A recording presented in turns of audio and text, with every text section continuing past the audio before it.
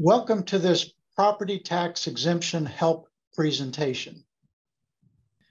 In this presentation, we're going to cover property tax basics, understanding your property tax statement, which is also known as a notice of appraised value, exemptions, the protest process, property tax appeals, and property tax deferrals.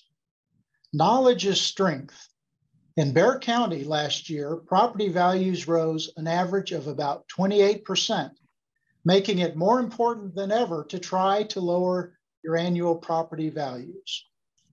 In this presentation, you will learn how you can take charge of your property values each year and ensure that you are receiving the exemptions to which you are entitled, which will save you money. As you will learn, applying for exemptions is important.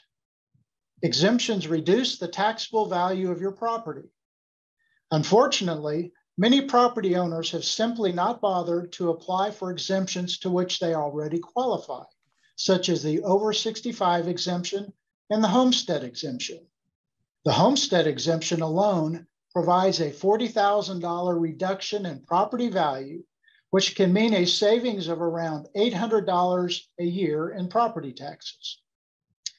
Protesting your property value is another important area.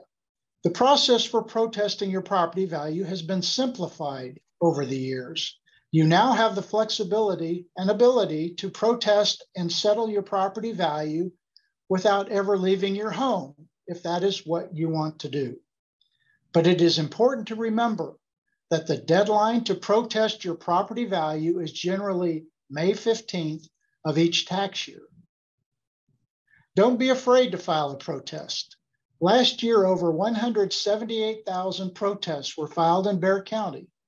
And as you will hear, most of those protests resulted in some reduction in property value. After watching this video, we encourage you to look up your property on the Bexar Appraisal District website, bcad.org, and see what information the appraisal district has on your property. Make sure that information is accurate.